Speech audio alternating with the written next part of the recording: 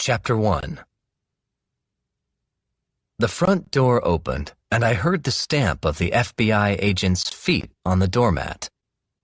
It had just begun to snow, and the air that rushed into the store was heavy and brimming with energy. The door shut behind the agent. She must have been just outside when she'd called, because it had only been about 5 minutes since I'd agreed to meet with her. Except for me, the store was empty. I don't know exactly why I'd opened it that day. A storm was forecast to drop over 2 feet of snow, beginning in the morning and continuing through until the following afternoon.